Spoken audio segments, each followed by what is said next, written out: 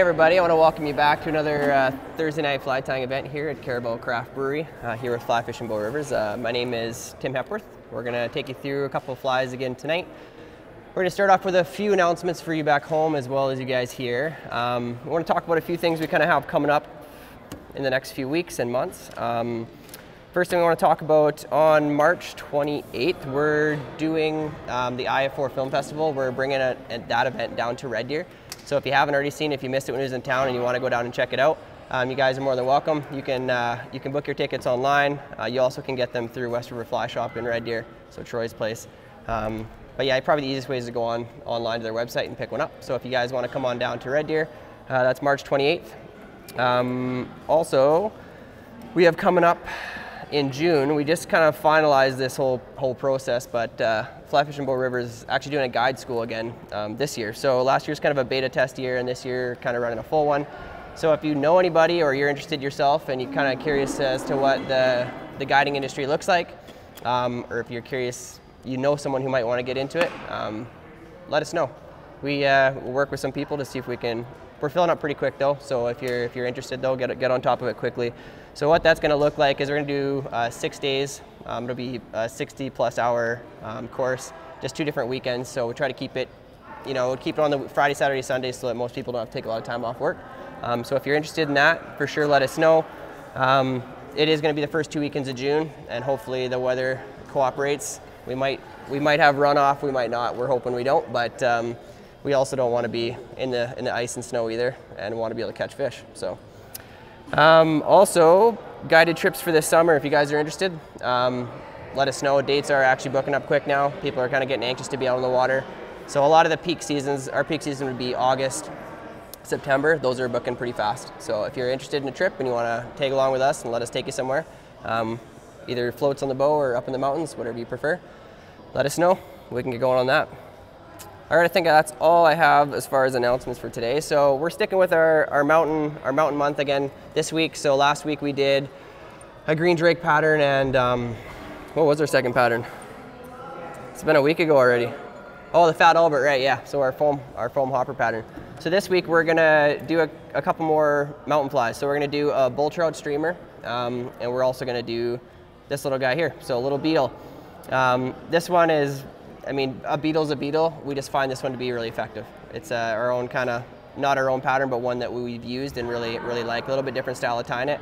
Very simple fly, but very effective, and one you can tie up lots of, and it'll save you a lot of money if you can tie this one. So, right, well, let's get started. We're gonna start with the beetle pattern. So in your packages, all the materials for the beetle are in the little package inside the bigger package, okay? So we're gonna be tying this on a size 14 dry fly hook. These could be tied even smaller, maybe down to a 16, or they could be tied bigger.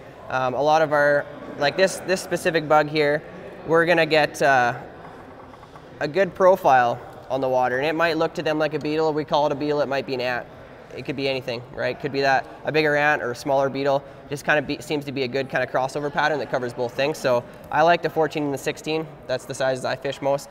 Sometimes you tie them, even down to a 10, and they're a lot larger because we do have some big beetles. I'm not sure how often those ones get in the water either, but yeah. So let's get going. So let's get our hook set in our vise. A nice and small one to start to get your eyes working.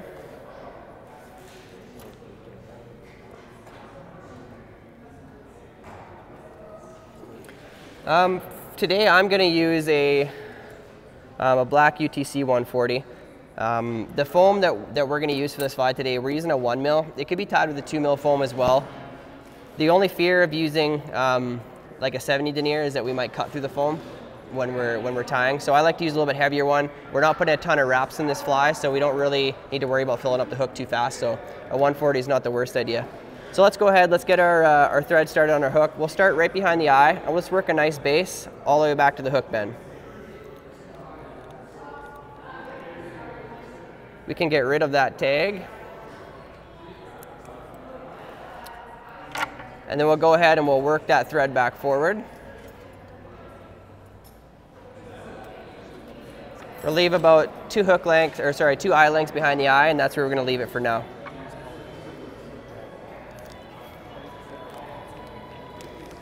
So in your package, you're gonna have a foam strip, and it should be definitely long enough to do 2 of these flies. So I've just taken this and I've cut it pretty rough. As you guys can see, this one either isn't totally straight. What we're kind of gauging this off of is, again, our hook gap.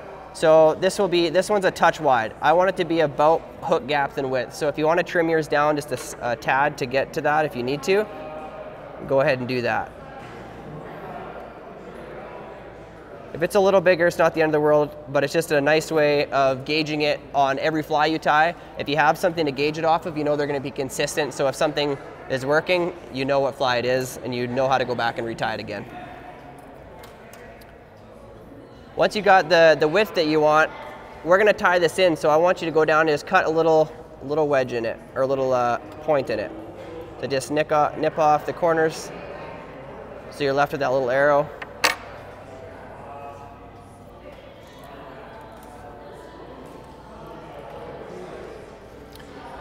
And we're gonna take that, guys, and what we wanna do is keep that right on top of the hook as we tie it down. And the other piece of this is, like for instance, last week with the Fat Albert, when we tied the foam in, we were just like, we cranked down on the foam, we compressed as much as we can. We don't use a lot of foam in this fly, and we like to keep as much floatability as possible. So we're not gonna do 1,000 wraps and get it really tight. Once I get it tied in at the tip, I'm gonna do kind of more open spiraled wraps back to the hook bend. And then when we fold it back over our peacock curl, we got more buoyancy built up in the foam that's in there, okay? So I'm gonna start, if you bring the foam towards yourself when you do your first wrap, gather it. It's gonna pull it up on top of the hook for you. Just make sure that tip is tied in nicely. And as we go back, we're just doing bigger open spirals back to the hook bend. Maybe one more in there. We just don't have to worry about compressing it down too hard.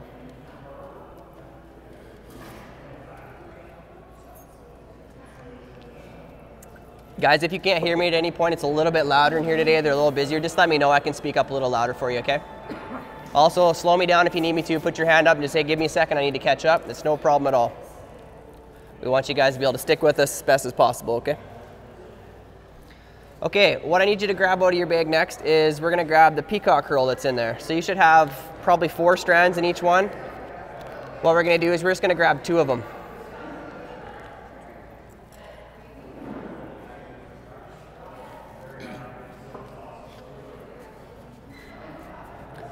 So again, as we talked about last week, this material, they can be really brittle at the tips, so we're just gonna take those tips and break them off and set them aside.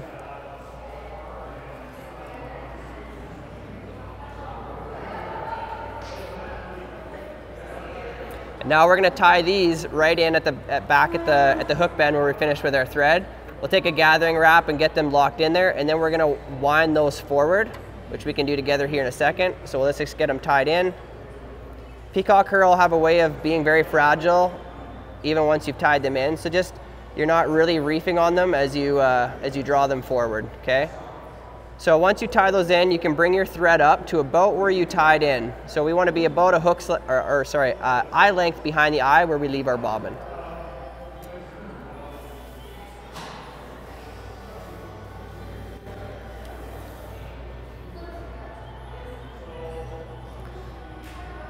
If you've never fished a beetle before, especially kind of in our areas in the mountains, you'll find it's a really great searching pattern for these fish. So a lot of times if a hatch isn't happening and you're like, man, I don't know what to fish, you've kind of tried a lot of different dry flies, the terrestrials are a really good go-to. These, they might be looking very particularly at a specific dry fly and deny it, whereas if you put on maybe a flying ant or an ant or a beetle pattern like this, they might be intrigued to bite, and they actually are they're attracted to it. They see a lot of them in the water and they eat a lot of them. So a lot of times if we're struggling, and I won't even deny, I won't go to a bug, or I won't go to a dry fly first. I will go to this, because this is a really effective bug. The issue with it is it's hard to see.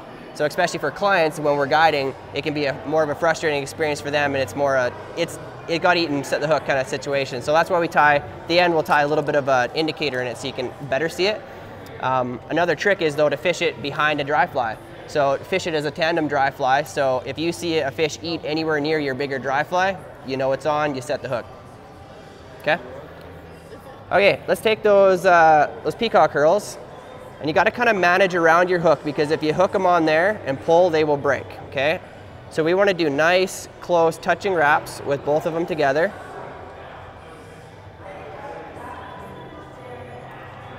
Just kind of got to maneuver around that hook until you're past it.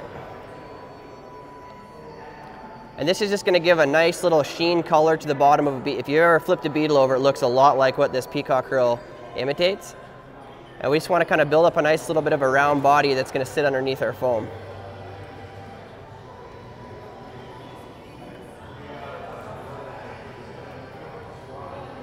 Go one more. And then gathering wrap with our thread. Make sure it's locked in.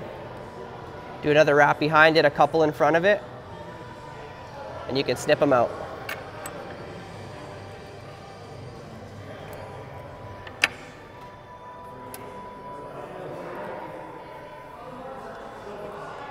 We'll let you guys catch up here quick.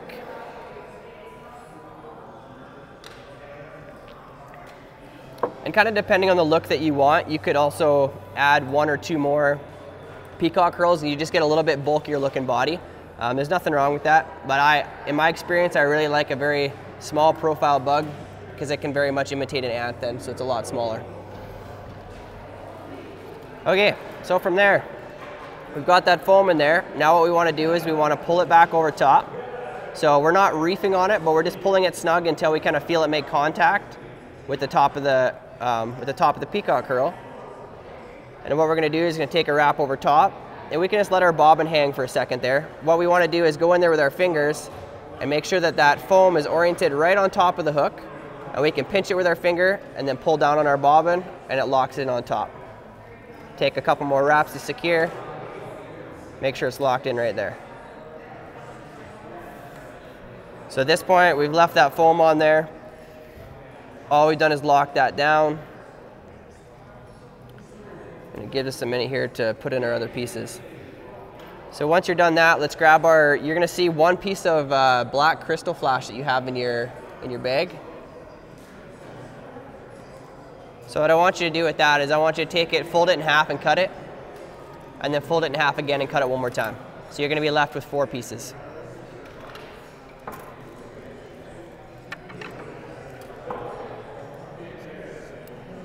Now this little piece of material here, I think this is the biggest game changer on this pattern, is that you use crystal flash for legs instead of rubber legs or round legs or other things to imitate those legs.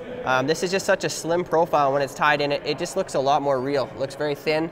A way more realistic look than a rubber leg, because a rubber leg creates that, yes, there's legs there, but they're so big in comparison to that small bug that it doesn't look perfect. Hey Tim. Yeah. There was no crystal flash. No crystal flash? All right, we can fix that. They're behind you there. No, I just want to pass it down. Sorry, guys. I won't lie, I packaged those and they're hard to see, so I might have got missed. What? Yeah. Hey, maybe it fell out of the package and you unloaded it. I don't know. I won't take all the blame. I'll give it to you. That's right.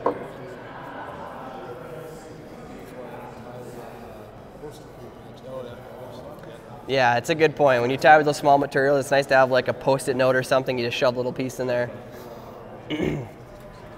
Okay.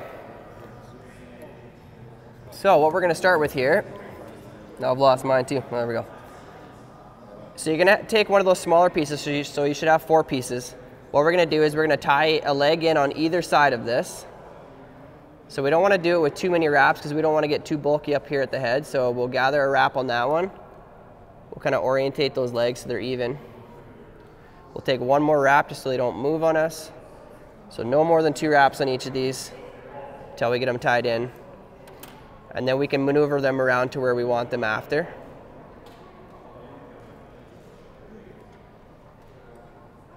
So with these legs, what we kind of want to do though is we don't want them to sit up too high on that foam.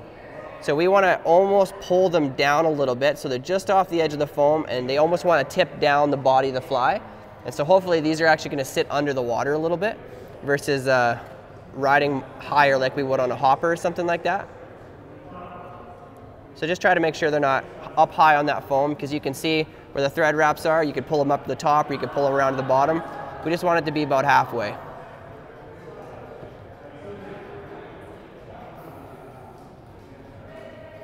Okay. So this next part is solely for us so that we can hopefully see this bug. You could use a lot of people tie this pattern with just a tiny little piece of orange foam, which is just as good. I personally prefer the parapost or a piece of yarn that's orange. It's just, I find it easier to see. It sticks out a little better. And either orange or pink are good colors to go with. So you should have a piece of this orange parapost in your package there. If you take it and cut it in half, because we use very, very little of this actually, all I want you to do is to split it in half, or to hold it so it's evenly front and back. Take a gathering wrap right on top of the fly.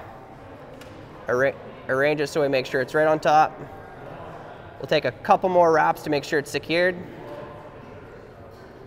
Then I want you to pull it rearwards. Take one more wrap kind of in front of it, maybe two. And then what we want to do is we want to pull that foam back out of the way. Move our thread ahead right to behind the eye, and we're just going to make sure we've covered up all of the hooks so it looks black behind the eye, and then we're going to whip finish it right there. So pass that thread in front of the foam.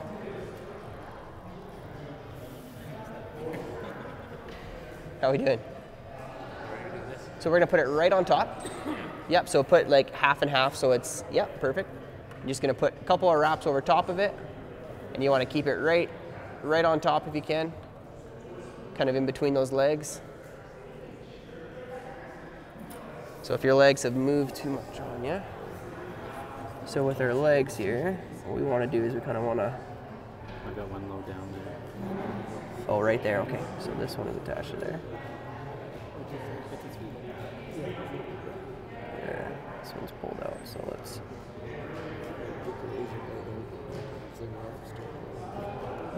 do this. Good. Okay.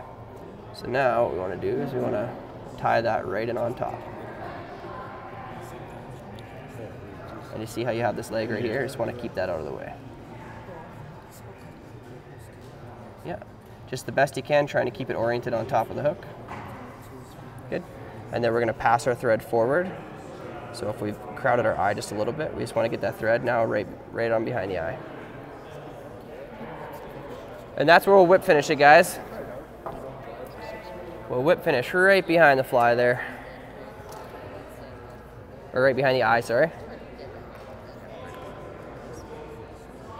And if you got some, I wouldn't recommend using super glue, but if you got a head cement or a Sally Hansen's or something like that, just put a drop on those thread wraps. Without cutting your legs, because that'd be a real bummer.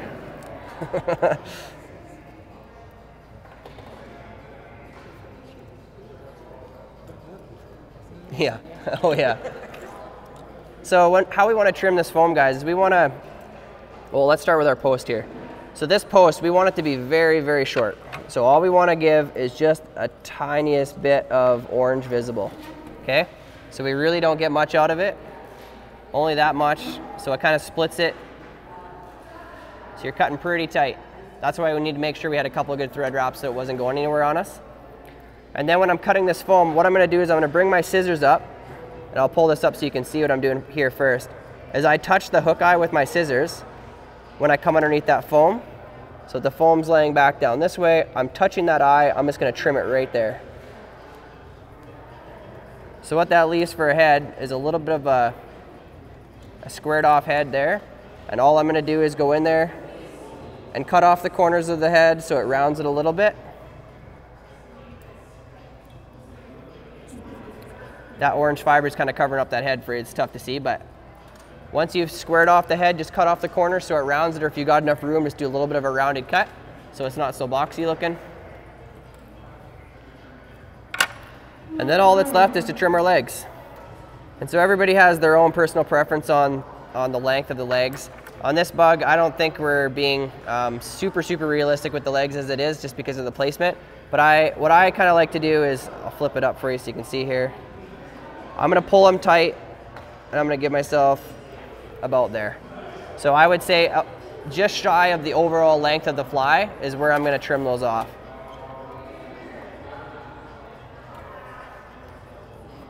Just like so. And that way, if you get on the river and you think they're a little long, it's easy enough to take your nippers or whatever it is and just trim them a little shorter.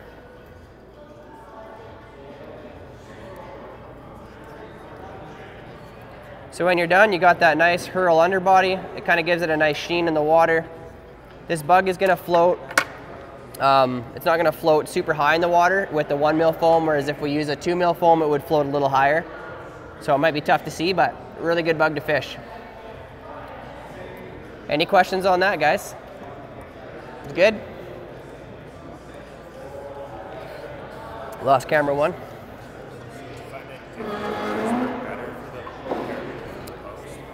I don't think that the fish see that post at all. It's more for you. So like everybody can has their preference. I think white is really hard to see, especially in water that's, if it's like, you know, a pool, for instance, you're casting up into the riffles, it disappears in there so easy. I find personally for myself, orange is great. But pink is a really good color as well. Pink is easy to see. A lot of dry flies, they put a pink post in now, and I like that as well. I think orange is just contrasts the water a lot more than any other color. So my personal preference is to go orange. For you guys at home, if you have any questions at all, don't hesitate to ask as we're going along. Dana can let me know what the question is, and we can get it answered for you if he doesn't have one already for you. Okay? Are you awake, Jill? You look tired. Yeah. Long week. It's not even the end of the week yet. Barely over the hump. Time change. Time change. It's only 1 hour.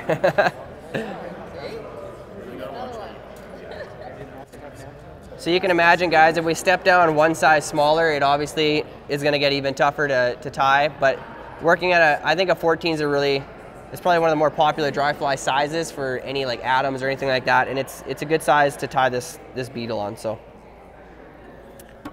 okay, we can move on to our next bug. So if you moved all those materials aside, we'll move on to our streamer. This is the butt monkey. So this is Kelly Galloup has lots of very interesting names for his flies. But this one is called the butt monkey. So in our earlier weeks, I think it was like week 2, we tied the sex dungeon, which is a Kelly Galloup fly as well. And that one, for the head, we utilized deer hair. So we spun deer hair on, we shaved it down with a razor. This fly that we're tying tonight, a little bit different materials. We're using rabbit zonker strips. At the end, we're gonna basically tie in sheep's wool, or like a sculpin wool is what we're actually using. So it's called a sculpin wool. And what we're gonna do with that is we're gonna build the same style of head out of it, and then we're gonna use scissors instead to trim it. So most of the wool we put on, we're actually gonna take off. We're gonna cut off and make a mess, but it's just another cool material to use. A lot of people are doing it with like different types of dubbing, like Senyo's laser dub and things like that. This is tied in differently because it's tied in more like deer hair. So we're gonna pack it kind of the same as we move forward. But it's the first kind of introduction to a different material when we're tying in a head with it, and then how we trim it. Okay, so you should have 2 hooks in your package. Some of you have a couple of different sizes of hooks, so I'm gonna tie it on the bigger one that we had. So my front hook is a Gamakatsu B10S, and that's in a 2/0. And then I'm gonna tie, I think this is a size 6 is your back hook. This is a streamer, 2X long. We want a little bit longer hook for this one in the back because we're creating a little bit more, like we're using a longer profile in this fly and not as much bulk, which differs a little bit from the sex dungeon that we create a bulk by wrapping schlappen up, whereas this one's a little different in that we're using trimmer or slimmer profile. So you can go ahead and get that hook, your smaller of the 2 hooks secured in your vise. And as a thread, I would go again with a UTC, whatever your color preference is. So today we're kind of, you got it's like a green and black barred rabbit strip that you're tying on. I'm tying on a similar one that you have, just we have run out of that one. So white is a good color, gray, brown, or gray or black is fine too. Okay, so let's start. Let's go ahead and we're gonna get our thread wound on. And stick with me on this fly, guys. This one is a little bit, it's simple up until the head, and then it gets a little bit more complicated. But just stick with me. It's a little bit longer of a fly. But we want to take the time to kind of show you through some of these bull trout streamers. This is tied in white or tied in a lighter color like this is a really effective pattern for bull trout. Bull trout aren't the smartest of fish in our province, and that's why they're becoming more and more endangered, because they pretty much will eat anything that you throw at them if they're there. That's not always the case. A lot of times you do see them and they won't eat, but a lot of times they're gonna smack whatever you throw at them. But a lighter color, most people think of throwing a white streamer for bull trout. I think black is really effective as well, but white is kind of what we go to. So that's kind of the color scheme we're gonna go with today. So in your package, first thing we're gonna tie in is a piece of marabou. So you're gonna have just a single piece of marabou. You've only got enough in your package for one of these flies. So you're gonna use all the materials that we have. So we're just gonna have one plume. This is just a strung marabou. Yeah, just a strung marabou like this. This time we're going with a tan color. You could go with white on this pattern as well. It's just nice to kind of have a little diversity in the pattern as far as color is concerned. A little trick with marabou that makes it a little easier for tying in, because it is a fluffy material. It likes to kind of splay out on you.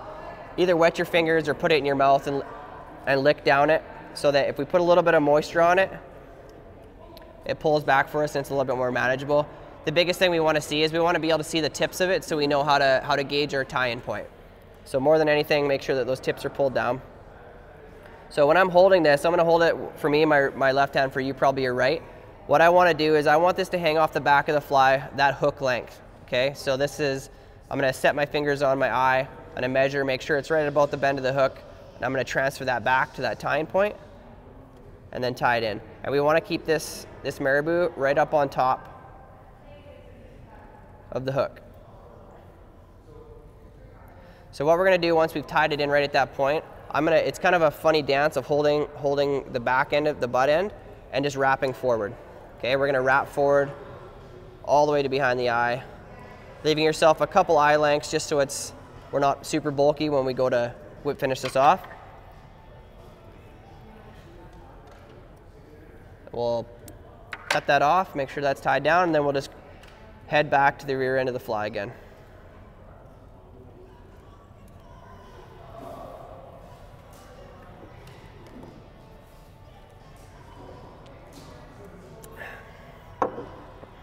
Have any of you guys targeted bull trout in Alberta before? Yeah. Do you prefer to fish them on a sink tip, or do you use just a floating line? What kind of setup do you use, Joe? Sink tip. A sink tip? And what weight of rod would you use? A secret weight? It's called being put on the spot. Probably like an 8-weight. Yeah, that's not a bad option. The biggest challenge, I guess, once you have one of these bigger fish on, is just getting it landed. So it's okay to go a little heavier with your rod. Personally, I fish with a 7-weight streamer rod, and I find that I'll fish that for trout on the bow as well as fishing that for bull trout. If you're dedicated for that rod to specifically be used for streamer fishing, then go with a sink tip line on it, so you don't have to worry about any of that. You can get those poly tip leaders that are sink tip and add them in after. It's just, you only really want to do that if you don't have that sinking line and if you have to make a bunch of switch ups. You know, if you have a 7-weight rod you like to use for nymphing and you're like, hey, well, I'll just throw a poly tip on it, and that's fine. Otherwise, if you have a dedicated streamer rod, it's good to go with a good sinking line. You also want something, because we're chucking flies that have, might be anywhere from 4 inches to 8 inches long for these fish. You want a line that's got a nice heavy, like they would call it a shooting head, is a really good way of putting it. So what that means is in the front 30 feet, all the weight of the line is really in that front 30 feet, so it'll actually turn over that big fly. We'll go with a shorter leader, because these fish are not being leader shy, so we might go with 3 feet of whatever, pick your poundage of line, it doesn't matter. I like to go heavy, why not? Go with a 20-pound at least. Then you're not breaking them off because of their strength, it's more if you can get them hooked. And then that's the setup that I would use. I'm going with the sink line, about 2 to 3 feet of that heavier tippet, and then right to your fly. We don't have to use a tapered lead or anything like that. You wouldn't be able to get the fly to turn over for you. Okay, so let's grab our crystal flash. So you're gonna have some of this stuff. This one is a crystal flash. This is a larger one. So if you look at this material, we can peel away some of those fibers so that we can expose the piece of thread in the middle that actually holds all those fibers on. And that's what we want to expose to tie in. If we tie in on just the crystal part, it could slip out on us. So we want to make sure we expose that under thread, tie it in, make sure it's good and locked down. And so what I'm going to do here is I'm going to advance my thread to just ahead of the hook point. So I don't want to be halfway up the hook, not all the way halfway up. I just want to be slightly ahead of my hook point is where I'm going to stop my thread, and that's where we're going to tie this off for a second. So how we wrap this, guys, is we actually want to be working with these fibers, pulling them back. So we want to stand the fibers up. So as I go here, I grab those fibers, make sure they kind of pull back. So I'm not, the point here is that I don't want to wrap those fibers underneath themselves so that we get as much of that crystal flash standing up as possible. So once I get to my hook, once I get to my thread, I'm going to tie that off real quick with just one wrap and kind of get it out of the way. Yeah. Were you going Under, over, what? Oh, it doesn't, yeah, good question. It doesn't matter which way you wrap. Everybody has their own preference. You know, if you're doing a pattern where you have wire out the back and you're wrapping something, you always want to counter wrap them. But in this case, we're not doing that. So pick your poison. It doesn't really matter. Go with whatever you want. So go ahead and grab that rabbit strip that you have in there. You just went past the hook point, right, Tim? Just past the hook point, yeah. So you should have a piece of rabbit zonker here, so it's rabbit fur. This stuff, pros and cons of this material, it looks very realistic in the water. It's fairly easy to tie with, but it holds water. Every time you pick it out, the water just doesn't shed out of it fast enough, so it's heavier. So it's gonna feel like your fly is a lot heavier once you pick it out of the water. It's gonna be a little harder to cast, but you wouldn't want to cast this all day at 80 feet, but it's a really good stuff to use. It's really realistic in the water. It moves a lot. You can see as you move it. So what we're gonna do is we're gonna set this on top here, and we want the back. So if we again go ahead and lick or wet your fingers. So what we want to see is that we want to see the tips of the zonker to be just shy of the back end of that marabou. So we want that marabou to be the very underside and the back, sticking out the back end of what we're doing.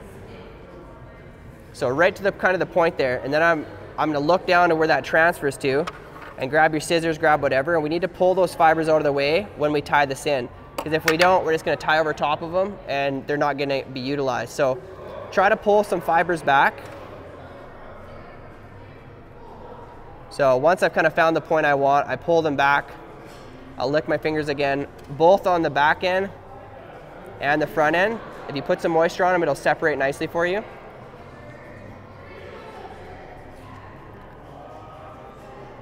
And that's where we're gonna tie in, okay?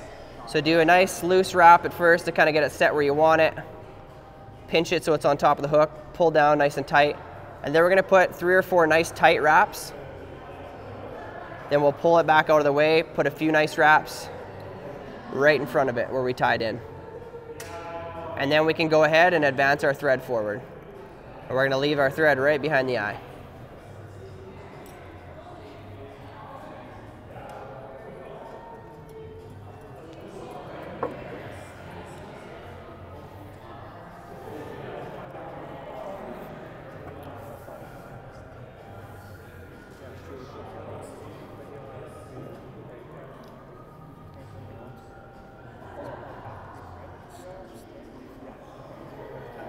Okay, so try to get that to kind of stay out of the way.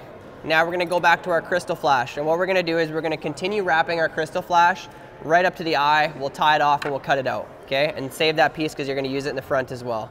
So pull that out of the way. Just keep wrapping now in front of that zonker. Pulling those fibers so they're rearward.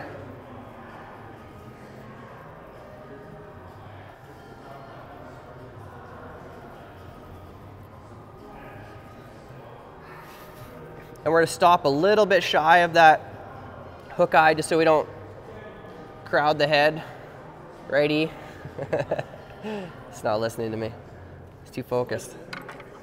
Listening, not acknowledging my, okay, gotcha. That's fair.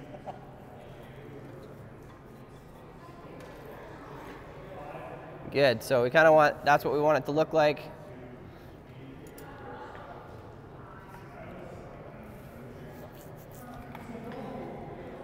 Once you get that wrapped up, we're gonna pull that zonker back over top and tie it down right behind the eye. Just remember to do it exactly the same we did before. When we pull it down, we wanna pull those fibers out of the way so we're not trapping any down.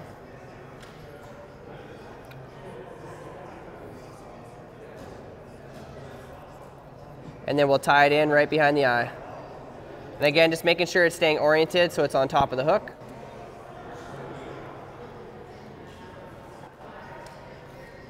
So do a few wraps on top and then pull that zonker back.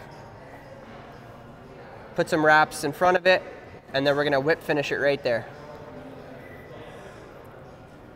And once you got it whip finish, you can go ahead and snip off the zonker right there.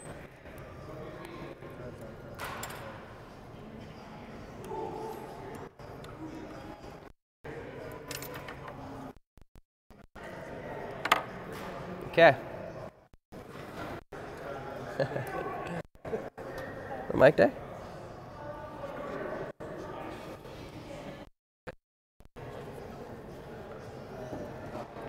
And then we're just gonna snip that zonker out. So that's gonna be the rear portion of our fly.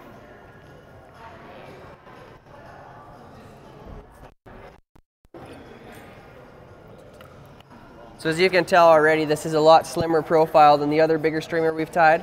But it dances really nice in the water, especially that zonker up top. Lots and lots of movement.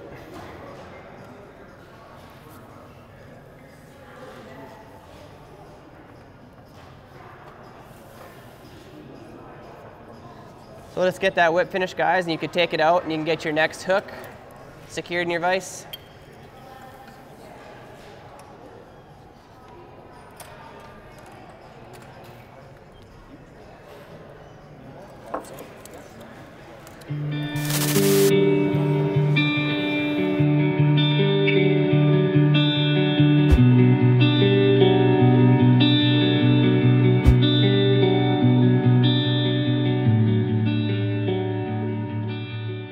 So you've decided to get your rod, but you're confused as to how you go about getting all the parts. Well, I've created a custom rod form on the website.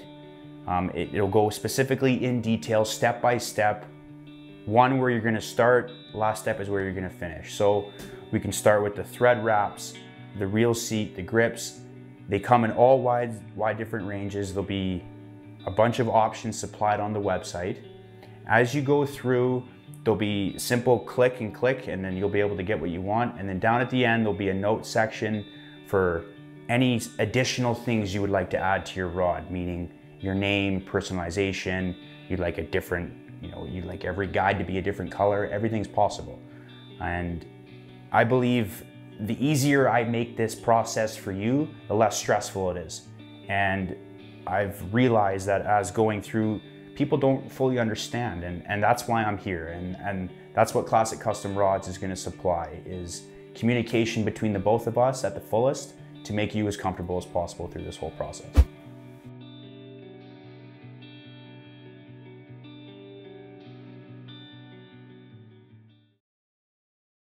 Brush it out, and a lot of those fibers that get stuck will come back out. So, or at least stand them up a little bit. Yeah, no worries. Okay, we'll continue to the fun and the front half of the fly. So again, when we're tying these articulated streamers, a lot of times your back hook is going to be a more standard long shank hook or what have you. It's just going to be more of a standard hook. We really like to use a stinger style hook in the front. Excuse me, in the front. It just gives us a lot more almost area for that fish to grab onto, and if they're going to come up and pass or get a, you know, side swipe at this fly, they're still going to get stung really good. Just the angle of the hook is a lot different on these flies, and it's nice for tying in. Like, we're going to use the beads and the wire to tie the back fly onto the front one, and it's nice that the hook falls away from it. It keeps it oriented away from the hook, so there's less chance of it getting tangled back on it. The theory of the beads is that it shouldn't be able to get snagged on itself, but they still do sometimes. So, but using a styled hook like this can help with that. Okay. So what we'll do is we'll go ahead and we'll put a good thread base down on the entire hook again. So start behind the eye, work your way back.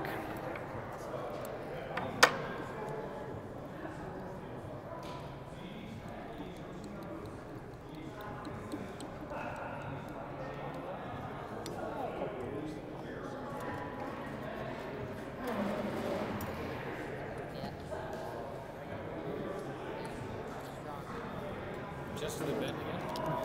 Yeah, we're just gonna go to the top of the bend.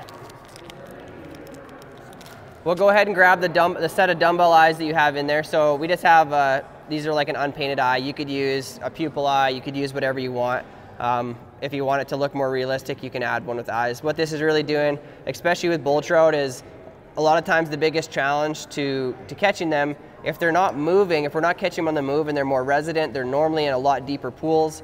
And so we're really trying to get down to them. So lots of times, even for myself, on both of these hooks, I would have wrapped lead wire. So really, you're just hucking a bomb and ducking most of the time. You're just really essentially trying to get to the bottom. That's why I mentioned about the sink tip. A lot of times on those sink tip lines, that sink tip could be integrated from maybe an 8-foot leader all the way to a 15. So you got a lot more weight dragging that fly to the bottom. It's easier to kind of dredge the bottom of a pool with a much heavier fly.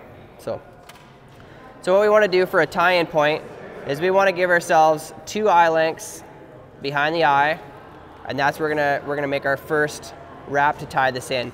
So again, there's no real science to putting a pair of dumbbell eyes on, but the only piece of science to it is that we want to do equal to one side as the other. So a figure 8 is good to lock it in. Doing multiple wraps in one direction will, unfortunately, what it will do if I do a bunch in one direction, it pulls the dumbbell eyes so they're oriented either forward or back from where we want them to be. So it's important that we do equally as much on both sides. Make sure that you do go just around the eyes above the hook, because that'll pull all your threads in tight. So right now, this is how we start normally, guys, is when those dumbbell eyes are up on top of the hook, we get them tied in, we get them fairly tight on top, and then we're gonna swing them to the bottom, because we want the hook point to ride down on this fly. So if you put, and it might seem like a silly thing for me to say, but I know some people haven't understood it before, but if I look at this fly right now, I put all that weight on top of the hook. So that's gonna wanna turn over and sit at that direction. So if I were to put that in the water right now, it wants to sit like this. And there's instances and patterns where that is what we wanna do. This one just isn't one of them. So what I want it to do is to ride hook point down. So I'm gonna spin those eyes around. I'm gonna finish tying them in, making sure they're tight and even.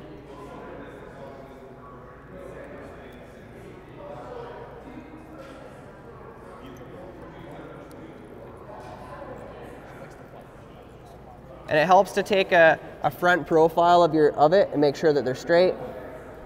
I like to take a spot of whatever, some type of head cement. This would be a good place for super glue as well. And we're just gonna dab it right on top of there.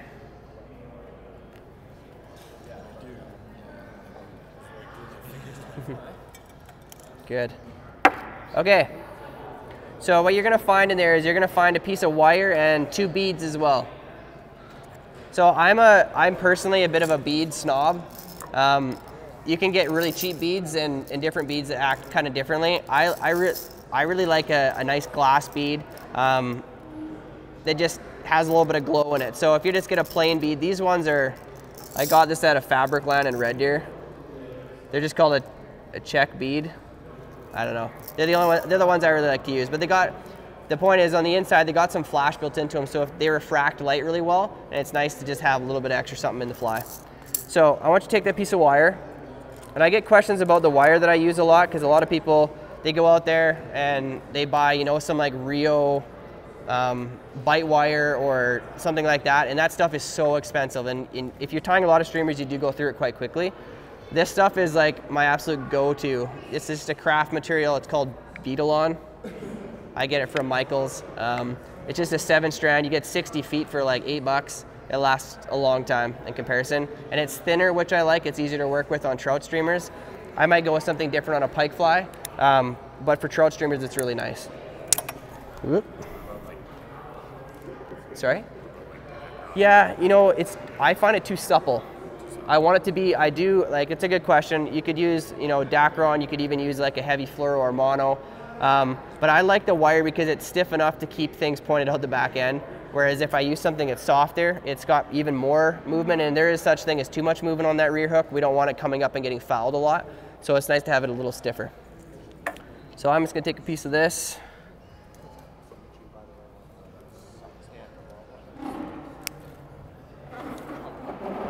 Oh man, I shouldn't have broke that.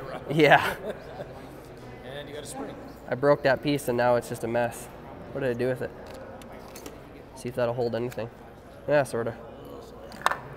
Okay, so go ahead and grab those 2 beads and let's go and grab the back end fly that we just had. So there's a few different ways of doing it, to tying these in, but what I find works really well is I'm gonna go and stick my wire through the hook point. Oh man, I'm struggling. So small. So I stick it through the hook point. I'm gonna gather it in half.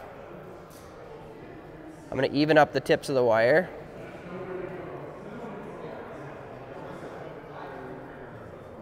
Once I have those evened up, I'm gonna take those 2 beads, I'm gonna put it over top of both of them. So slide the bead on, we can slide it back a bit. Same thing with the second bead. Slide it back a bit. Need some more? Sorry. Okay, so but what you don't want to do is let go of those tips because those beads will go flying. So kind of keep them pinched back a little bit. So when I'm going to orient this fly, so what we're going to do is we're just going to tie this right in on top of the hook, okay? So when I'm looking for a distance or a length, I'm actually going to come down that hook bend a little bit with my thread. So I'm thinking that I'm going to be right about there. That's about the distance I want. I want those 2 beads to have a little bit of room, so like a 3 beads worth of room. But I want those beads to stay up towards the fly, away from that back hoop of the bend there, okay? So think of having enough space for 3 beads, but only using it for 2. And what I should have done is bring your thread all the way back to the bend. You can go down the bend just a smidge. Find that distance that you want. And the good thing about this is you can do a few loose wraps up, and then I can still slide this back and forth so I can get the adjustment size that I want. So I want those beads to come off that hook. I'm gonna get myself to there. And for me, I have this, a lot of us have this on their vices. They have no idea what it's for. It's just a material clip. So I like, especially even for hooks, I like to use it. It holds it back out of our way. And now at that point, I can take this and just cover it with a ton of thread wraps. I like to get fairly close to behind the eye, and depending on how long your wire is, fold it back over once.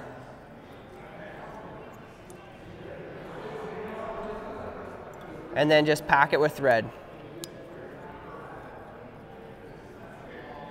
It'd be a good time before you totally cover it up just to put a little spot of whatever head cement you have on top of those wraps. It's very unlikely that this will ever pull out. That's not going to be the part of the fly that fills. But for, you know, if you're to go to the store and buy this fly, you're probably paying 10, 12 bucks. So if you're taking the time to tie it, you don't want it to come undone on you. So get it wrapped down nice and tight.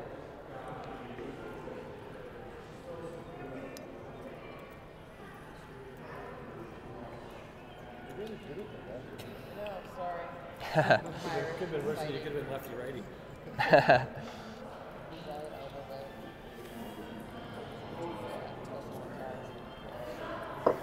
How are we doing, guys? You got any questions? Good? You guys at home, same thing. Ask any questions if you have any. We just want to give a little bit of a thanks again to Caribou Craft Brewery here. We thank them every week, but we want to keep thanking them. They're so accommodating to allowing us to be here. They serve us good beer, so we got really nothing to complain about. So remember to come back and check them out even when we're not here. Okay, guys. The one thing I will say about working with this wire is unless you have a really crummy pair of scissors, you probably shouldn't cut them with those. So I always just carry a really tiny pair of wire cutters. There's nothing to them, they're really tiny, but it's just good to cut them. You'll give a lot more life to your scissors over time if you're not trashing them on wire. If you got a pair of wire scissors, like you don't care about trashing them, go right ahead. Yeah. Borrow your neighbor's scissors if you want to cut your wire. Okay, so you should be left with some more Crystal Flash. We're going to use that for the front half. If you end up with not enough, let us know and we'll get you another piece of it. Not sure what I did with my other piece. Oh, there it is. So we're gonna wrap up before we tie the zonker in. So first thing we're gonna do here, guys, is we're not gonna tie in that next piece of rabbit zonker right away. We're actually gonna tie in our Crystal Flash first, and we're gonna wrap this forward. So expose a little bit of those again, so we can tie them in nice. Tie in right where you ended your wire, so it's right at the back. We want this to be the first thing that's seen up next to those beads. So once we tie that in, what we can do is we can wrap our thread forward. And I'm going to leave about, oh, it went out. Oh, yeah.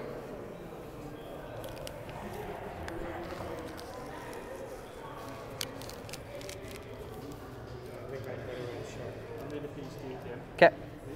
Reverse it. Take out a little bit of that rabbit strip as well. Yep. That's, A little too all short? I got left. Oh yeah, that's not gonna work. Sorry, who needs a piece? Sir? We'll probably all will. We didn't get very big. Not very long? Okay, here you go. Funny. There's no complaints last night. Here you go. Need a piece? Sir? Thank you, Sam. Yep. Need some more? Yeah, let's give you some more. I'm not sure. You'll make yours work? Okay. I'll figure it out. Yeah. I need some. Grab some more. I am going to need these. Just right back here. Do we have some more too? Yep, absolutely. Sorry guys, we weren't too sure how to judge the length on this one. You guys need some more or are you good? Good? No, we'll give you some more. That's not gonna be quite enough. Yep. Perfect. Thank you. Yep. Okay guys. And you needed some rabbit strip, right?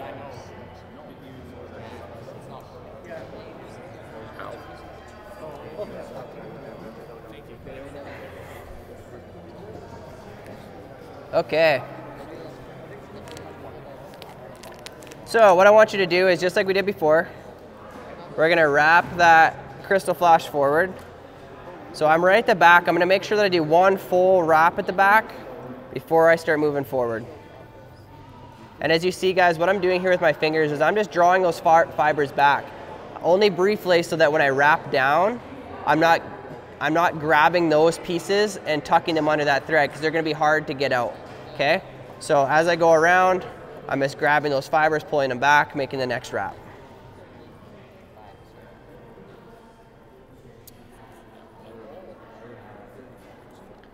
And we're gonna leave that one dumbbell eyes width or length behind the eyes. We're gonna leave that without the Crystal Flash. And we'll do a gathering wrap and tie it off. We can snip out the end. Make sure we get that tied down nice.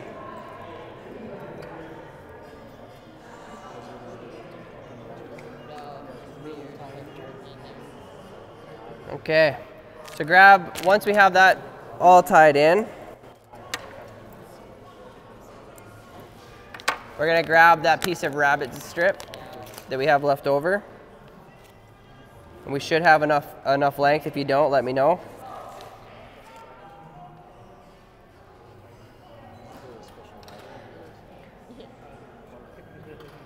So how we're gonna judge this here, guys, is we're gonna tie in a piece, and it's only gonna get tied in one spot now, so we're gonna tie it in once right behind the eyes.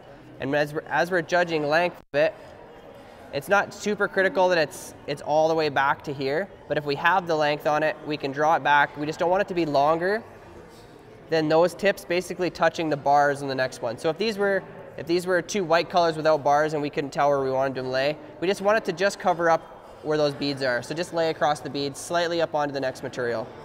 Okay, find that place, pull the material back again out of the way, and we'll tie it in there. Yeah, basically want it to be just past the, so yeah, that's perfect. So yeah, you have a perfect length right there, so just tie it in right there. Yeah, that's good.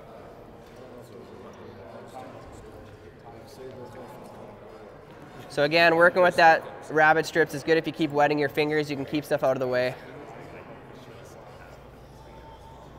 So we really want to make sure, guys, because this is the one tie-in point for this, we want to get it wrapped down really good. If you've ever fished with this material before, what you notice from it is that as it's wet and dries, wet and dries, wet and dries, that leather that is the back of it will eventually dry and crack and tear and it'll be gone.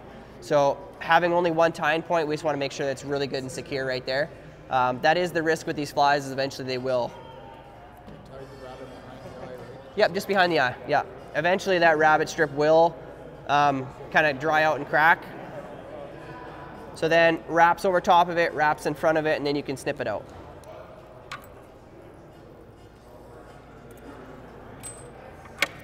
So that's what we're left with right now.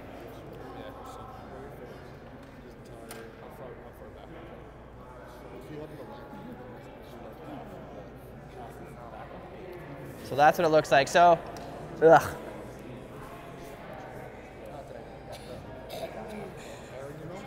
I got a lot of hair in my mouth. If you guys want a second to grab another beer, if you're out, I'll give you a minute. We can take a second here and before we get moving on again. This is the part, it's kind of a good part to break before we really head into the complicated piece of the fly, which is the head. So if you want a beer, go ahead and grab one. It'll just be a second here before we keep going. So this might seem like a big streamer to some of you as it sits here and when we're finished. This is actually maybe on the smaller side for what we'd actually fish for bull trout. A lot of times, you know, I'm fishing stuff that's the full length of this vise for bull trout. They will eat a really big fish. I guess it depends on the size of bull trout that you find, but there are some fairly large bull trout. Depending on who you ask, they can get quite big. Sometimes they keep getting bigger. It's crazy. It starts at 30 inches, then it gets to 40 somehow. I don't know, but yeah, it also depends how many beer you've had, maybe. But there always seems to be a lack of pictures. I don't know. It's just weird. You get those hands. My hands are really big. Yeah. Big little hands. I don't know what you're saying. I don't. Dana has really nice sign language, but he's the only one who understands what he's saying when he does it. Yeah.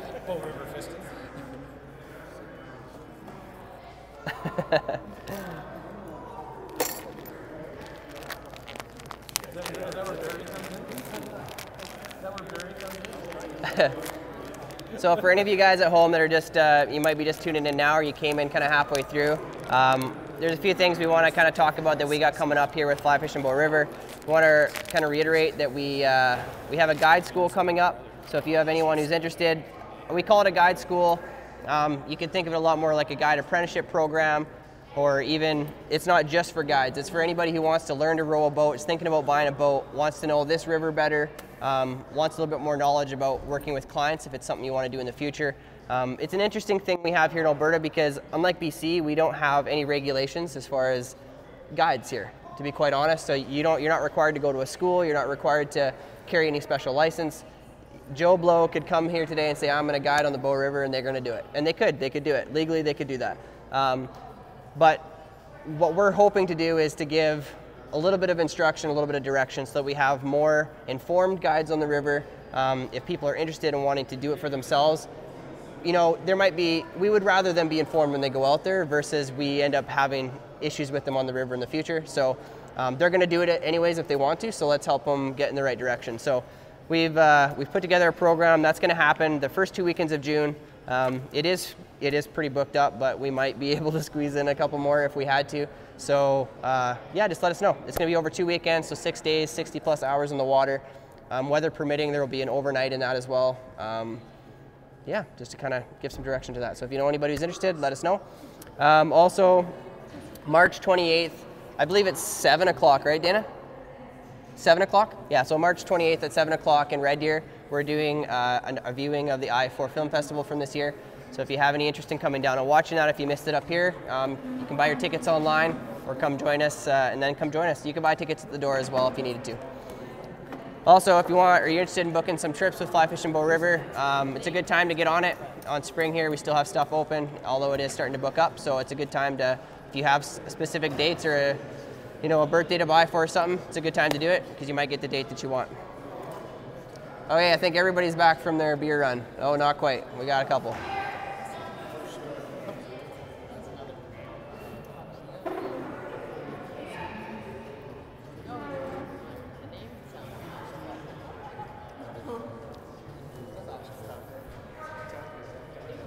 Jared, how we doing over there?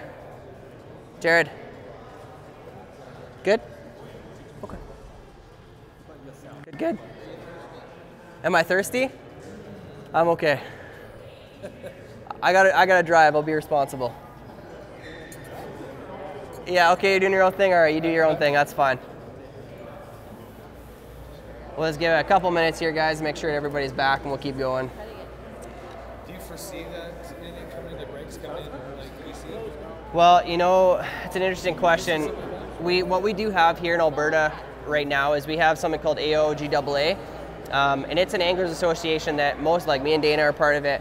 A lot of, I will say, the more, I'll hesitate to say, but more legitimate guides, they're wanting to use the organization because we are truly trying to move forward to that. So hopefully we're going to be something more like BC, where there are guidelines. Like, you do have to pass a test to be a guide in the province. You do have to be licensed so that not just anybody can be on the river. The Bow River is a very special place, and it's getting pounded pretty hard. So we would like to have more regulations in place that help assist with that. But I think it needs to start with the guides. We need to be in something. So we are part of an organization, and that organization is really moving as hard as they can forward, but it's just resistance from the government, right? Because there's nothing in place. There never has been. So it's just a... Is that an organization every day? Yeah, you could absolutely, you could join it. Yeah, and it could keep you informed as to what's going on. Most of the time, what it does is, mostly it's just guides who are in it because, they're the group of guys that are coming together to really hopefully push the program forward. But it is for anyone who wants to be part of it.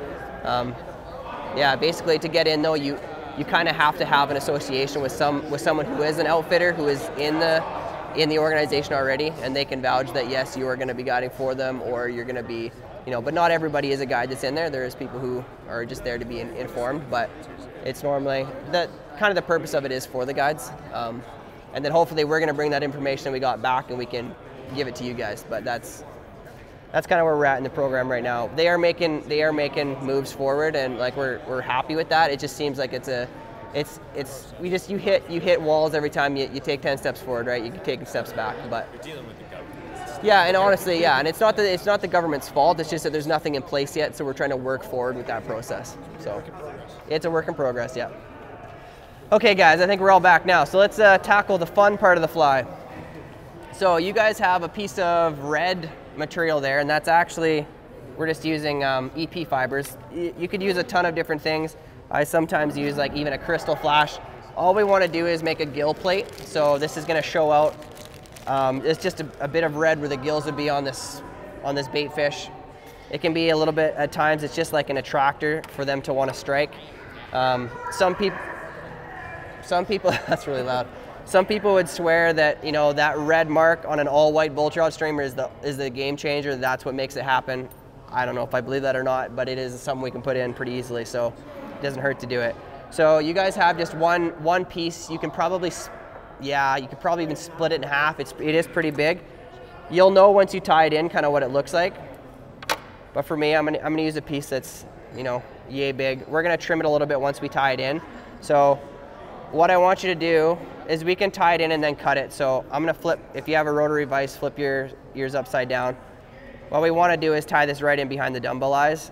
And we are gonna trim this, so don't be afraid to let it hang back, because we will trim it into place a little bit.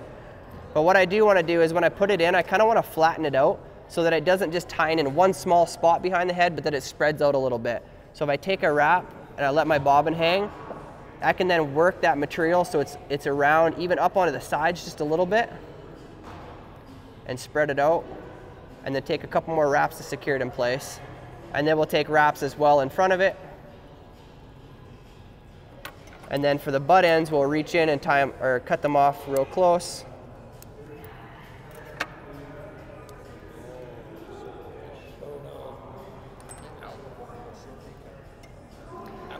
So for instance, in this one, that red is coming back almost to the back of that crystal flash, and I don't want it to be all the way back there, because I want to show some of that underbelly. But also, when we put in all this sculpin wool up at the head, it is gonna cover back a little ways. So I don't wanna trim too much. I want a little bit of crystal flash showing out the back. So what I'm gonna do is I'm gonna trim it off pretty flat. So for me, I'm happy with that right there. So you know you're gonna see a little bit of that red coming out the back end. And if it doesn't, we'll trim our sculpin wool so that it does.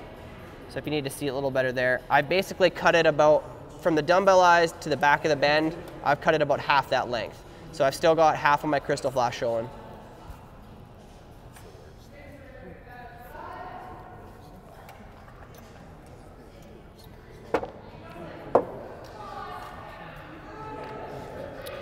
Okay.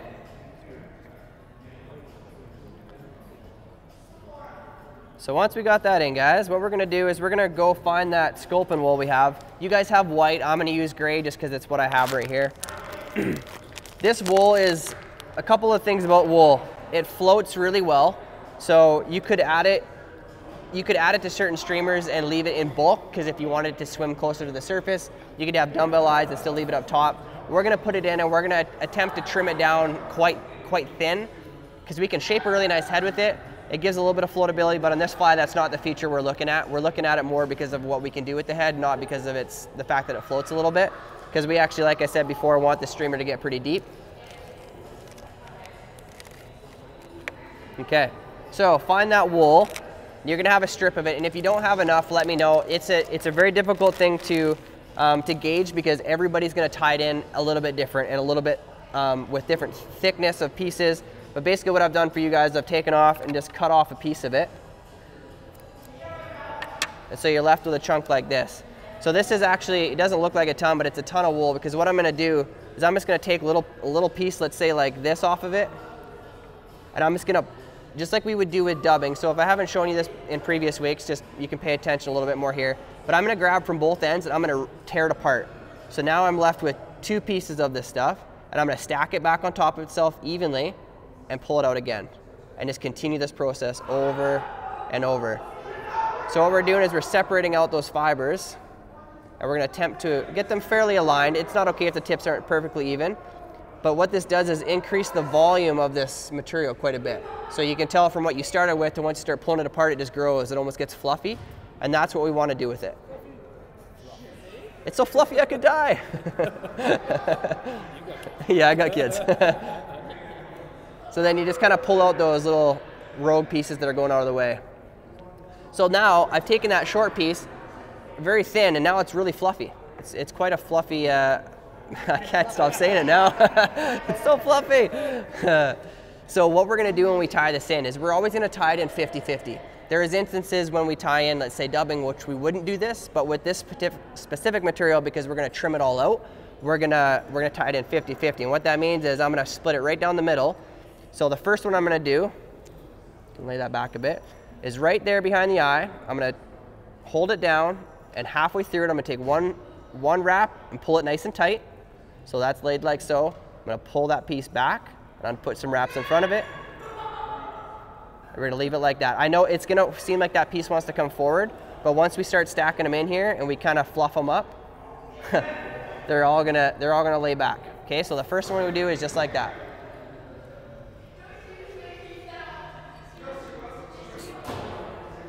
And depending on the amount of bulk that we want out of this specific fly, we might tie more or less stacks of this stuff. And what we're actually gonna do on this first one is we're gonna tie on the sides as well, and that gives us a little bit more diversity to the width of its head that we can trim into it.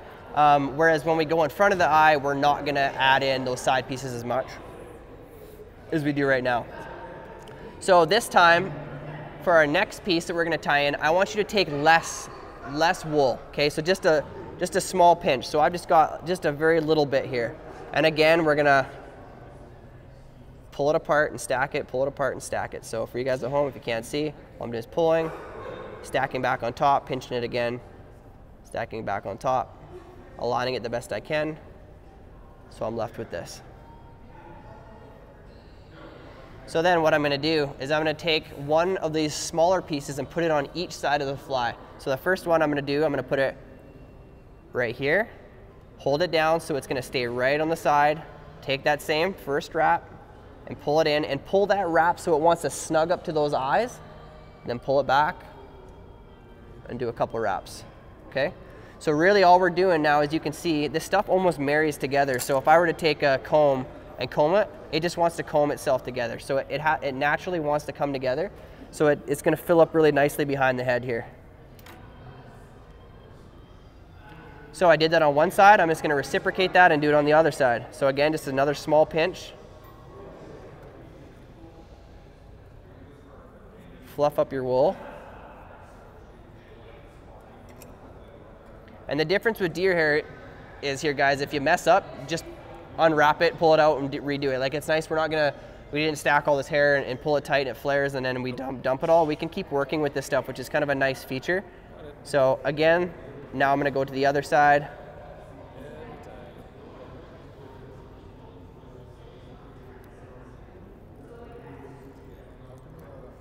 So now we're left on the bottom with just one little portion on the bottom that hasn't been done. And I'm gonna take another, so the first pinch was fairly big, the next ones were quite small. This one I'm gonna land somewhere in the middle, okay, between that. So not a huge pinch, not a super small pinch, and this is what we're gonna tie in the bottom. Keeping in mind, you're about to cover up that red gill plate we put in, but we will trim it back so you'll see it again.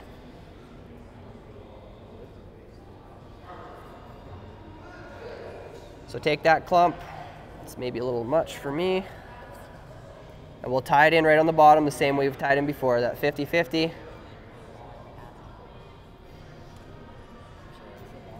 And once I've tightened that in, I can advance my threads in front of the dumbbell eyes. So as we stand right now, we got a big floofy mess here. So I don't have a bunch for you guys, so I feel bad using it, but I don't feel bad using it. Now I can't even find it. Oh, sorry, here. A nice little trick that if you remember when we worked with EP fibers earlier during salt month, these gator clamps, I like to do this on these flies as well, is just to get it out of the way. Hair clips or whatever, but at the same time, you can just, as you're working, hold it out of the way like so. It's just a nice tool to use. Okay, so again, let's go with that first clump we did. Let's go with another clump that big. We'll pull it all apart.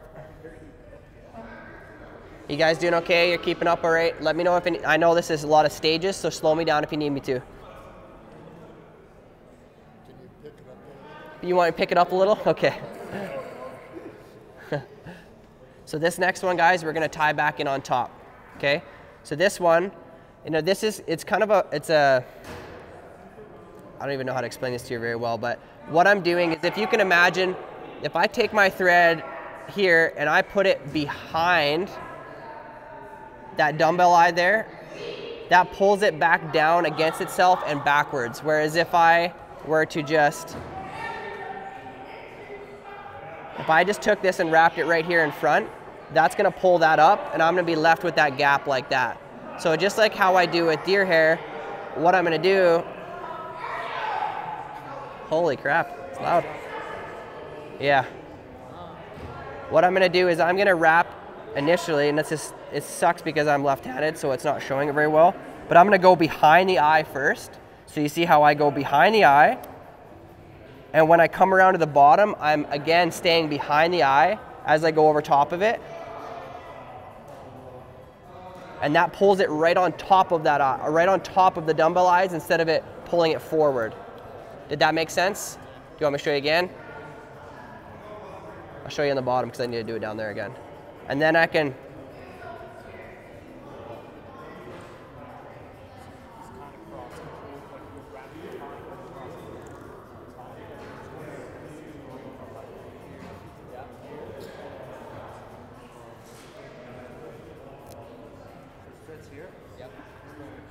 so we want to flip that over and we want to do the exact same thing we just did. How I showed you going behind the dumbbell eyes, we want to do that again, right on top of the dumbbell eyes right there on the bottom. So same size of clump. Did you cut your thread?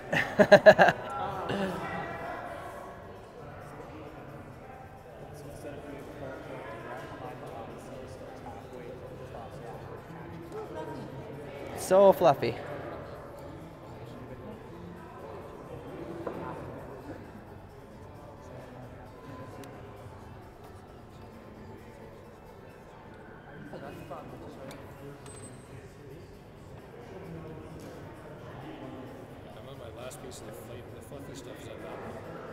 No, it's not bad because we got lots more. You're gonna do a nice timely transition to a gray right to finish the head. Really? Oh, I didn't. Okay, so again, flip it over, we'll do it to the bottom. It's actually kind of sad because we put all this in and then we cut most of it out, but it's important that we get the full coverage that we need so that when we go to trim it, there's not gonna be any gaps. And there still might be, and it's okay. That's a little bit of the downfall of this material is it's just, when you put hair in and you pull down and you stacked it and you flared it, your thread disappears into the hair and you can't see it anymore. Whereas this stuff, it's not flaring, it's not doing anything. So there's a tendency that we could be left with, little openings, but that's why we're gonna kind of comb it together a little bit before we trim it. And hopefully we fix that. Stab myself. Okay, so now that we're now in front of the eyes, okay? So we've done those one on top of the dumbbells in each place. We're gonna take another clump, guys, the same size that we have been, so that bigger clump, pull it apart, and to finish this now, we just need to stack one on top and one on bottom. And if you haven't proportioned your wool, or I didn't proportion your wool appropriately, just let me know, and we'll give you a little bit more gray, okay? Which is kind of cool. You got a two-tone hand then. Here, did you do it on top or on the bottom? The white. I would go top. Gray on top? Mm-hmm. Doing one more on top. One more on top, one more on bottom, yeah. That would be enough for both of you easily. You need some more? Yes. Okay. You're gonna grab 2 chunks. I'll just grab you one and you can I'll split it split because it. it'll be plenty. Does anybody else need some more wool? Thank you. You guys okay? With that same technique where you're going in behind the... No, sorry, I'll correct myself there. On these last two, these ones we are gonna tie right where we lay them, just like we did behind when we started. So these ones we're not gonna tuck behind the dumbbell eye because we want these now to finish the nose. So we're gonna tie them right on top. So, now I've lost mine. Sorry, in front of the eye, but on top of the hook. So I'm gonna finish off by, and this, I actually find this to probably be the most difficult part because at this point we've got all this fur already here and it's kind of in our way. But we're gonna take one wrap over top to cinch down, pull those fibers back, get some thread wraps ahead of them.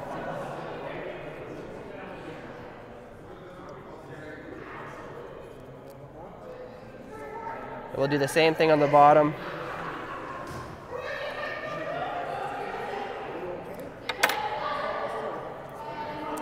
Someone is very excited over there. Yeah.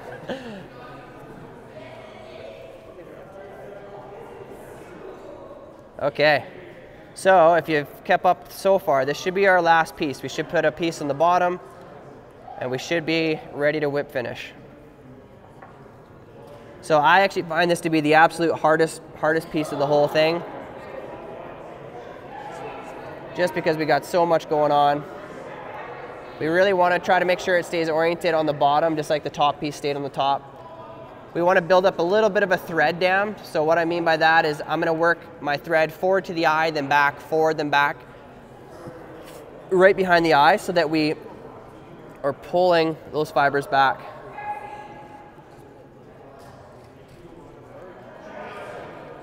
And so what I've noticed here, guys, if you can look at my fly, I've got a little bit of a gap right here, and you can see my white thread come through it. That's not the end of the world. We can trim it right there. I'm gonna fill it in because I've got the wool here. It'll just take a tiny little piece to do it on each side. And all I'm gonna, yeah, absolutely. If anybody needs some on the way down, just take a piece off of this. So that's the nice piece about this wool, is if you see a little gap, you can just fill it with it. You don't have to get, it's not like deer hair where once you spun it, it's spun and that's it. So I see a little gap there, so I'm gonna do exactly the same thing that I just did on the top and bottom. I'm just gonna do it on the side.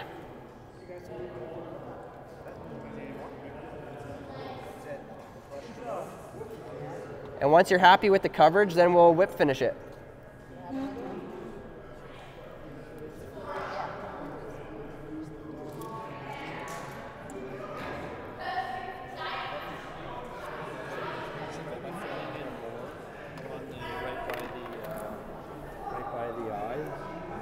Yeah, so you want to, that's not bad though. Like, it's okay to have a little bit of space behind the eye, but it looks like you should have maybe a little bit more on the top. Okay. Just to kind of finish it out. Okay. And you can decide how far you want to move it forward. If you see mine's really bushy, and I've built it almost to the head, and that's kind of where I like to finish for trimming, but it's really a personal, yeah, that's good, right up to the eye. Okay, one more small piece for myself, and then I will be done. We can whip finish it, and then we get on to trimming. Absolutely.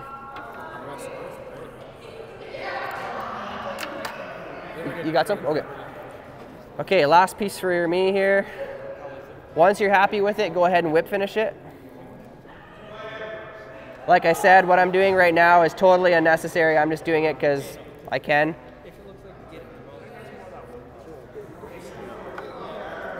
What's that? So let's get a little bit of a thread down behind the hook eye, and we'll whip finish, and then we're going to trim.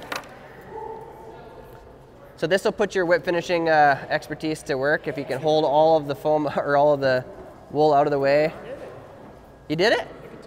All right, get up here. Teach it left-handed. I had to teach it to you right-handed.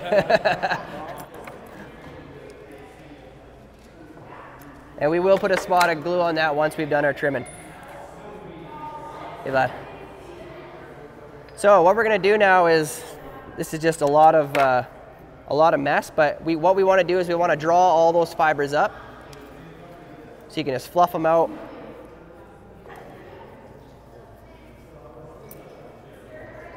So it should look something like that.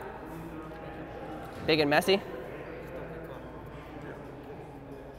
Oh my goodness. It's everywhere. Okay, I'll wait for everybody to kind of get to this point, and then we're gonna, then we'll trim together. There is a little bit of a method to the madness of the starting of the trim, and then it just kind of go crazy after that.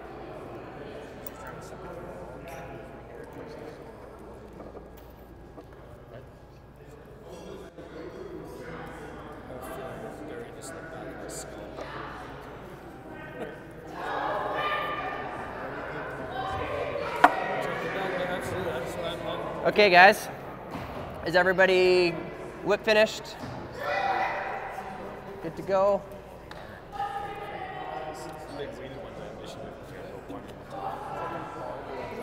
Okay guys, let's get this party started. So we got all of our fibers pulled out. I'm gonna flip it over so it's upside down. So if we think about the profile of this fly when we're finished, we want a little bit of a domed head, but we want a fairly flat bottom. So also, if you have two pairs of scissors and one of them's good and one of them's not, excuse me, not, go with the ones that are not as good, because the wool is a little hard on the scissors. If you do a ton of cutting with them, it can dull them a bit, so your choice. So what I'm gonna do is I'm gonna pull all those fibers up, and I'm gonna stick my scissors in, and I'm bracing off the eye here, and I'm gonna angle it back.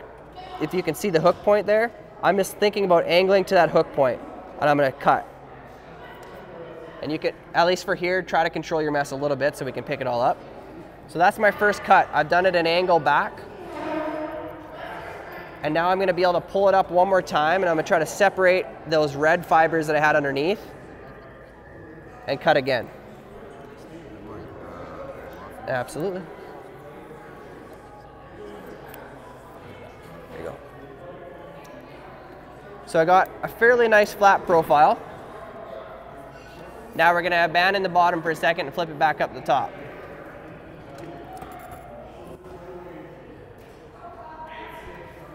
So now that I'm up here, I'm essentially gonna do the same thing, except I'm gonna think about, with my scissors, I'm gonna think about making a little bit of a curved cut to it, and I'm just gonna dome it a little bit. We're gonna probably trim that dome down, but the big thing to keep in mind is the first trim is the easiest one because you can hold these fibers. Once we've cut the first one, then we gotta get in there and get all finicky and try to cut, and it's harder. So think about that dome. We don't want it to be super big, but I'm gonna come in almost at a 45 to start with, start cutting, and I'm gonna turn my scissors almost flat. Don't wanna cut my rabbit strip.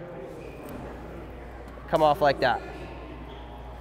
Remembering for this streamer, I want it to be a smaller head because I want it to sink faster. So if I left all of this on here, it would float too much. So I'm gonna take as much off as I can. Now I'm gonna come over to the sides. If I turn it up flat, I'm just gonna kind of come in. I can feel those eyes are right there, and I wanna basically get up against the eyes, and I'm just gonna trim. I'm gonna trim until I can see them. So nice and flat, flatten out that side. Any of those longer fibers that kind of go out behind that red flash, I'm gonna get rid of them. Just keep trimming down until you can see that dumbbell eye. So it's fairly flat. I can see it now. Clear it up a bit.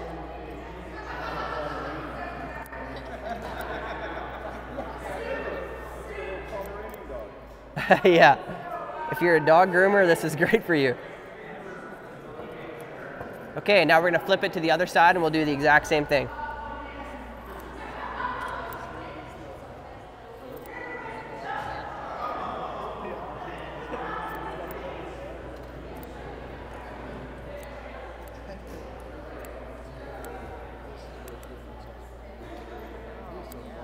A little trick, guys, that I forgot to show you as well is, it depends a little bit on your vise as well, but what you see me do a lot is I place one hand on my vise and I take my scissors when I go to cut and I'm bracing my thumb with them. So instead of just, if you're worried about rotating around and moving, if I've braced my hand and now I've got another point of contact, I can get in there and I can do more precision cuts and I'm not worried about snipping something. It's a really nice kind of way of trimming. It's just always contact with your vise, contact somewhere else in your other hand. I normally do it to my scissors, and then I can make my trims.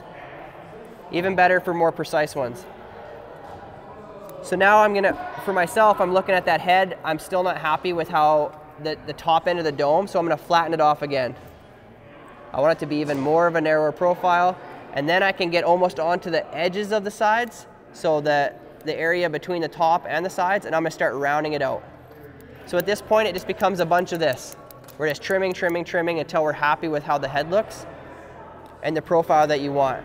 So the profile that I've kind of depicted to you is that I want it to be flat on the bottom and that I want it to be slight rounded on top, but I want a minimal amount of wool on here so that I can still have a good sinking property of the fly. And what else I do is I'll pull down those red fibers and I'll get my scissors up underneath the wool and I'll cut it back a little bit. So now that red is, well, now it's covering it, but now that red is much more visible. Because that is a piece of the fly we put in, so we want to show it.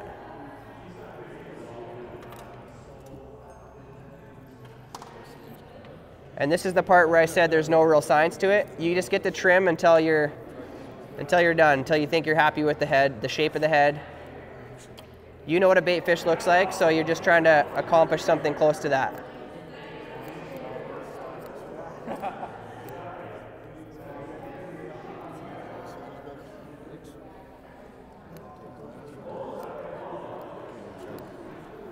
Something I forgot to bring today that I actually really like for on wool is that cauterizing tool I showed you guys a couple weeks ago. it really works well on wool, I find. Especially when you're trying to clean up around the eyes. If you can't get your scissors in there and trim it, that little cauterizer is just magic. Oh, Dane's got one here. Perfect, thanks. Yeah, so this one is from Hairline, but it's just it's actually what they use in hospital too for cauterizing. Just run on AA batteries so you can replace them when they die. But it heats up, it glows nice and red, and all you gotta do, I like it for cleaning around the eyes or cleaning any stray fibers. You can just touch it and it will burn everything away. About the only downside to it is on these lighter colors, when you burn it, it kind of darkens the material a little bit, but it does a pretty good job of, and even shaping, you can shape with it, which is kind of nice.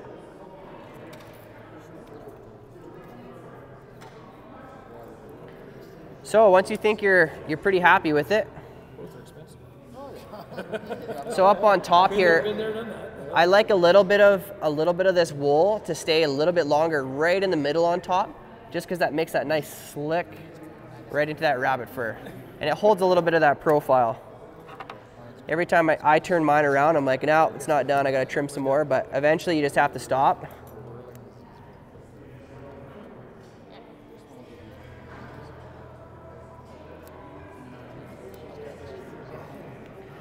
This would be a good time if you got some head cement of some kind to go ahead and touch it.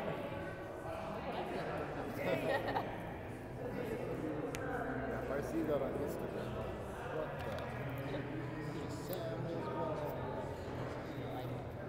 All right, guys, that's the butt monkey. What'd you call me? What'd you call me? What'd you say about my mom? So it's another great option. Like, I find myself, like, when I first learned to tie streamers, I kind of learned all of the classics as far as Kelly Galloup's concerned, even some of the other more popular guys. And then I kind of mix and match them all. So a lot of times I'll tie this head on other patterns that call for deer hair or vice versa. And it's nice to have just a diversity in your box. Just mess around with it. They've all kind of created their own patterns. I mean, some of them are tried and true, and this is a really good design one. But it's okay to mix and match, change things up, try different things. But it's a really good pattern to kind of mess around with. The rabbit strips, this is a really good idea for a lot of streamers you want to tie. Even if we ignored, so they do tie this fly with just one hook. So you could ignore this whole back piece, tie the fly like I showed it here. The only difference is that this rabbit zonker gets attached at the back and then again at the front, but otherwise it's the same. And you could tie a single hooked fly really quickly. And all it is this head, this rabbit strips, and this underneath. So you could cut the time in half, or if you want to tie a smaller version of it for trout, not that a trout would definitely eat this size one, but if you want to tie a smaller one for a lake fishing or something, pretty simple to do. All right, guys. Any questions before we kind of close her down for the evening? Looks like everybody's combing and trimming away. All right, well, I'll leave you guys at that. So I want to thank you guys again at home for tuning in. For you guys here, thanks again. We do really appreciate the support. You know, me and Dana were talking this last week and on the drive home in that nasty storm last week. What was it, 3.5 hours home, long trip. We're really appreciative of where this started and where we are now. You know, there's, I think, 4 people the first day, and now we're sitting at over 20 at most weeks. It's just, we're thankful to have a community here of people that come out and support each other, you know, support us, and we love to be here and doing this with you guys. So keep coming. It's fun for us. We don't have a lot of weeks left before we shut down for the summer, but keep coming. We love to see your face every week, and we'll keep going, okay? All right, guys, again, thanks again from Fly Fishing Bow River. My name's Tim Hepworth. Stay tuned next week. We'll be tying another week of mountain flies. Okay, have a good night, guys.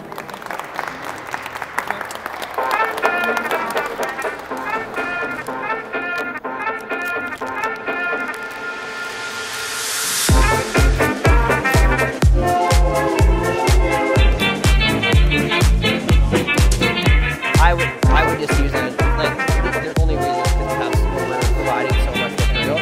Like the actual like people are just so much more expensive. But when I tie them, I just tie them. I mean, the eyes are only for us. The fish probably don't care at all. But they do look a lot nicer if they got an eye on it.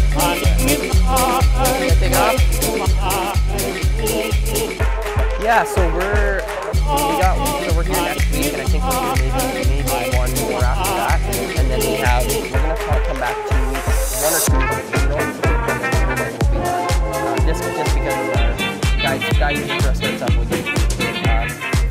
Yeah, this